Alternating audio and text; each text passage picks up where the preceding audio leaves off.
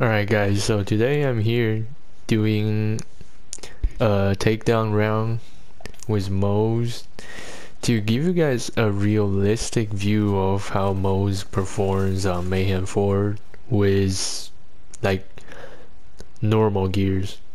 So this is no pointing to the red tree and green blue tree build. A typical moze splash build that you see everywhere, everyone's using. Nothing too special right here. And gear wise, we're not using any like god roll gears. So here's a lob with airborne crit damage. Now we all know that this is basically not anointed because you're never going to take advantage of this anointment. And here's a kybes, which is a very popular gun, top choice for any splash moze build. However, this one is not anointed.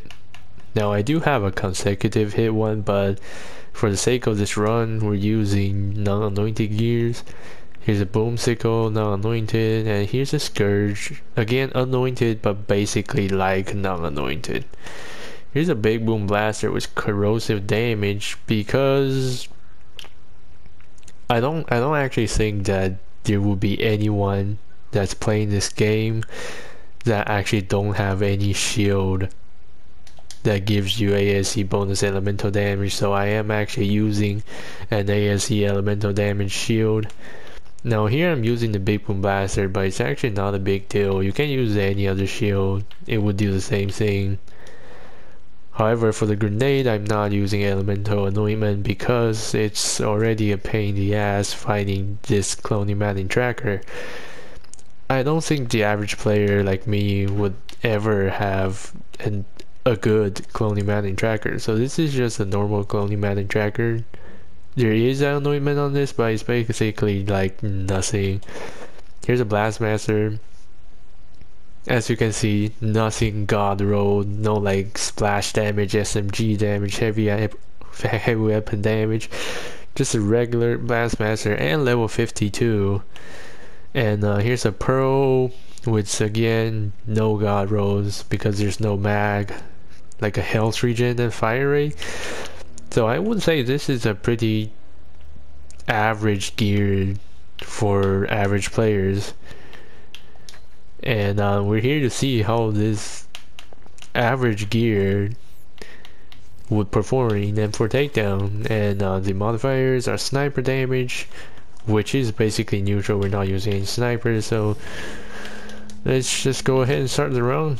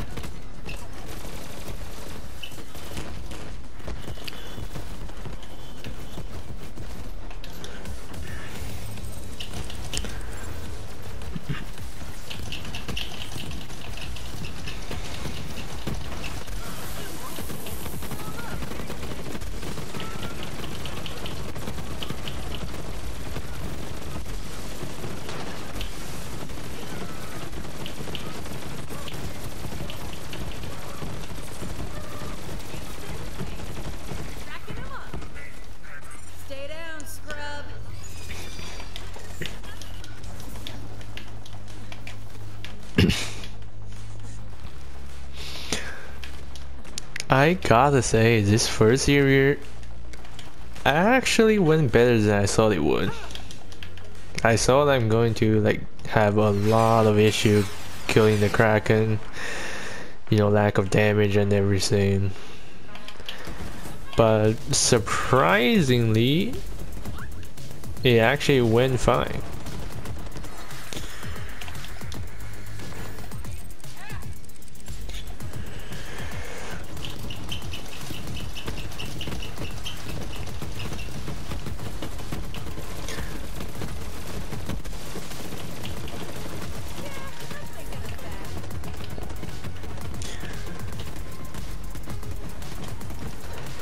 No, I actually want to say that I have like super fast action skill charge rate because I respec a lot, so you know the respec glitch is working right here.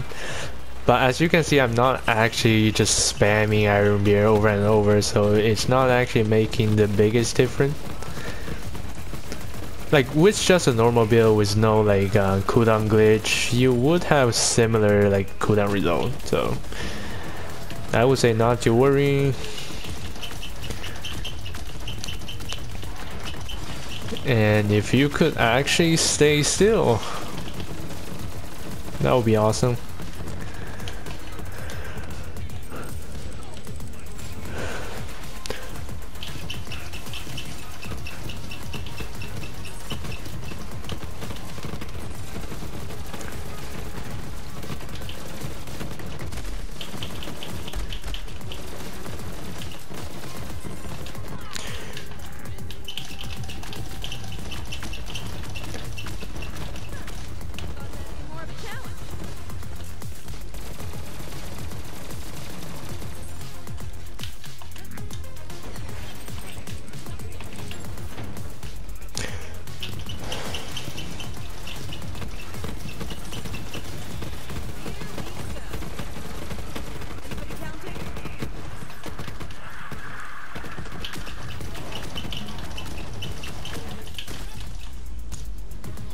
Oh boy. Oh, this is kind of bad.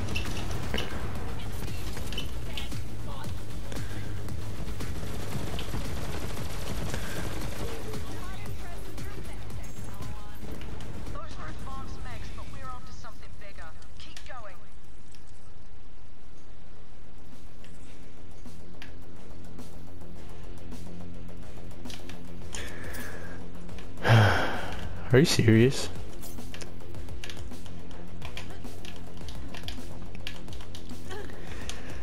Like for the 10 gallon, I'm not even sure whether or not it can benefit from splash damage anointment.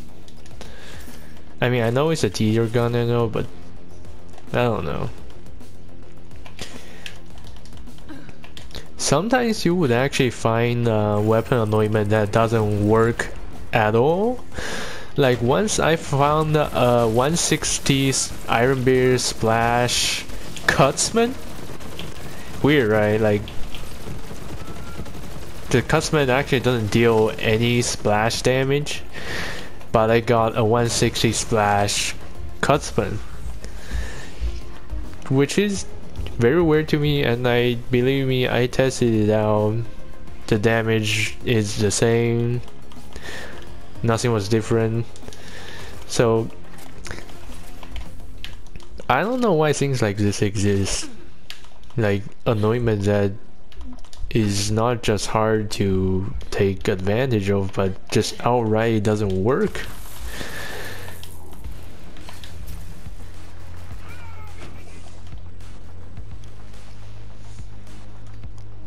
But so far, this run is way better than I thought it would be. I'm actually outputting enough damage, which is much to my surprise, to be honest. Now on this bridge section, we're just gonna spam scourge shots effortlessly.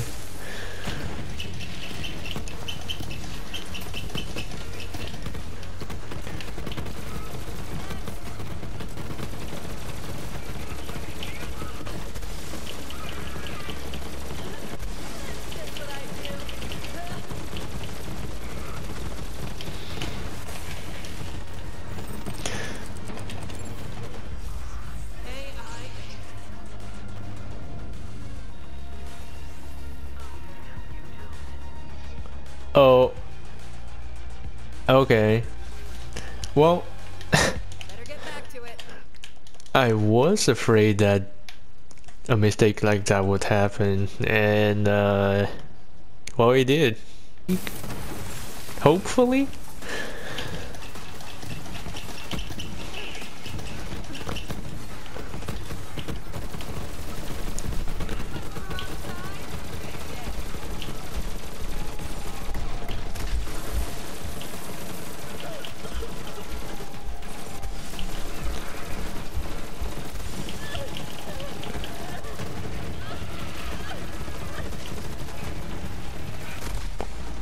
Oh boy. Well, one thing with this build certainly is that you don't want to walk into your enemy's face.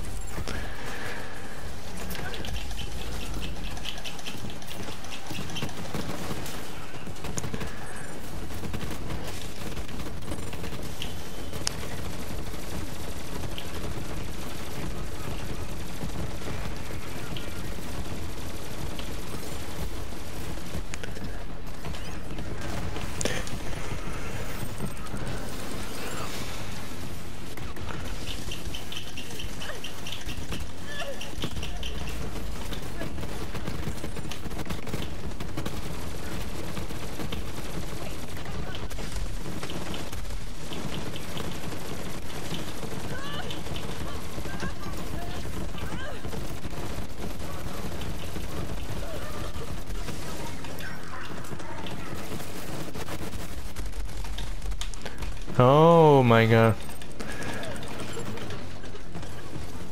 Getting a bit chaotic.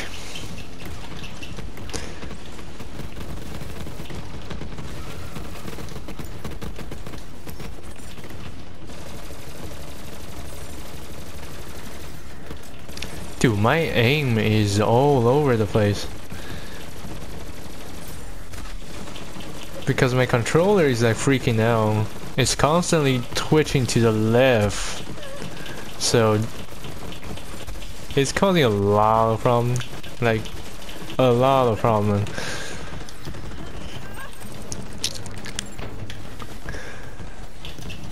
I've been trying to fix this issue forever, but like nothing I tried seems to work.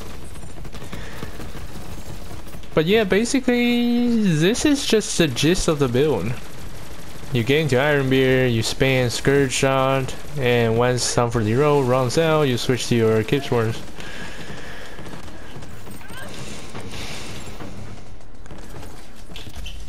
And I down myself again. Oh well. Dude, these dogs are so annoying, I'm telling you.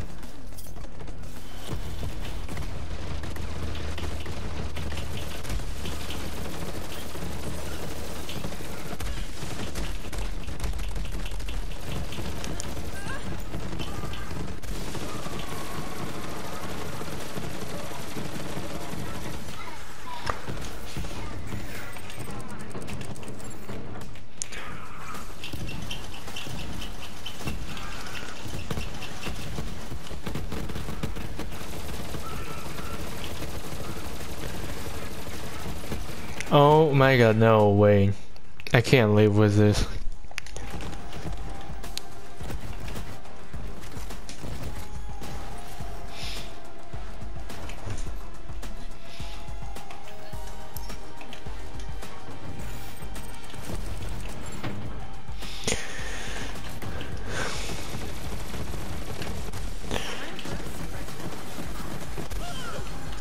I can't see.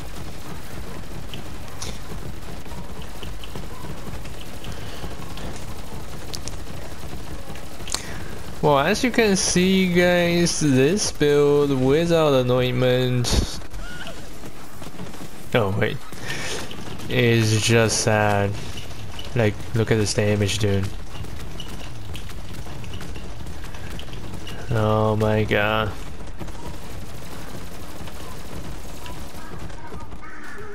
This is so frustrating, dude, like, so frustrating. Ugh.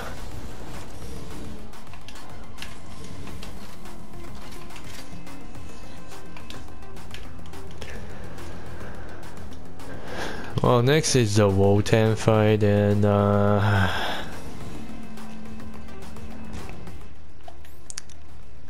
I'll be honest with you, I don't know how this will play out.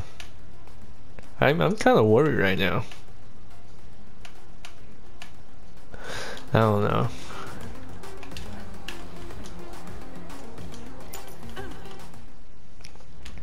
I don't think I would necessarily die, but honestly, he would be a pain in the ass to kill. Let me just try to use the lob for you. I was hoping that the lob would be good, and yeah, look at that. It's actually not bad.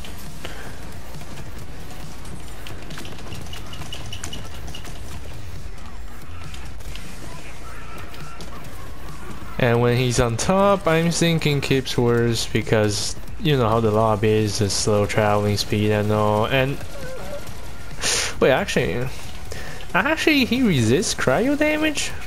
Oh my god. Well, I gotta say that is unexpected.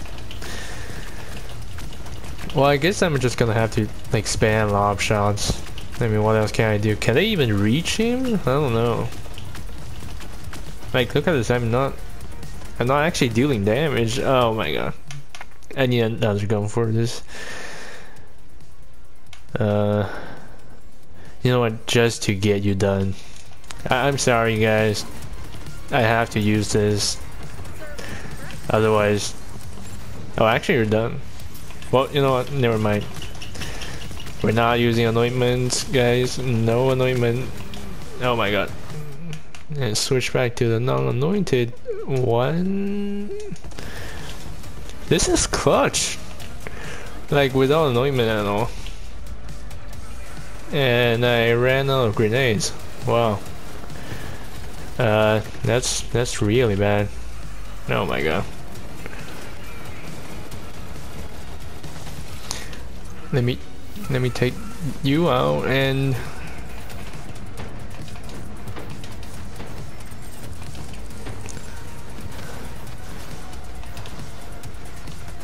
I can't see.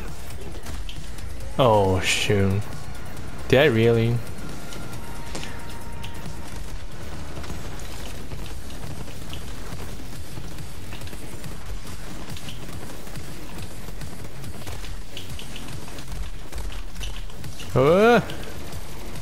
This is bad. Like, this is unexpected. I don't know that Wotan actually resists cryo damage, because normally cryo damage actually has like a slight bonus against armor target. So that is what I'm going for, but well, who knows?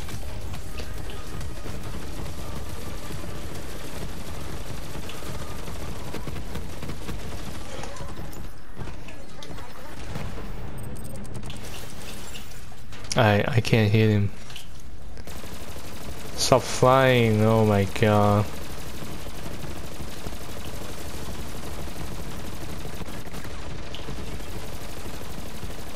Honestly, let me use you.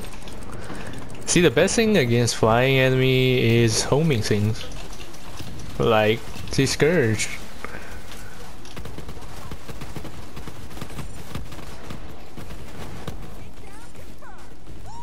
And that's M4 takedown with non-anointed gears.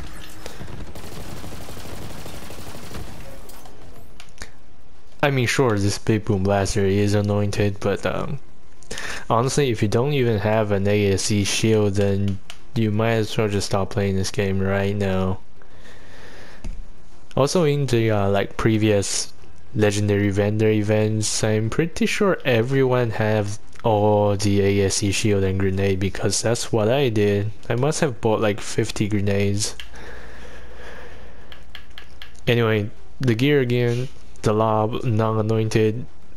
I mean, it is anointed, but just look at this thing and say for yourself. Non-anointed still destroyed Wotan. Kybes Wars, this one is actually truly non-anointed and still works good against basic mobs, but could take a while to kill badass. Boomsicle, non-anointed, shock against shield, absolutely tearing through everything. Doesn't even matter that it's non-anointed. Scourge, non-anointed, good for clearing mobs. You use some for the roll, shoot a bunch, and all the red dot would disappear. And this is a Blastmaster, level 50, by the way, without any god rolls. And just a random pearl, again, without any god rolls. And this is a skill tree. And I gotta say, this build actually did better than I thought it would. I thought that I was gonna have a problem killing like basic badass enemy, but it turns out I actually shredded them. Which I guess it's a good thing. You know, you want your guns to be good instead of bad, right? And let's just check what dropped. Another teaspoon.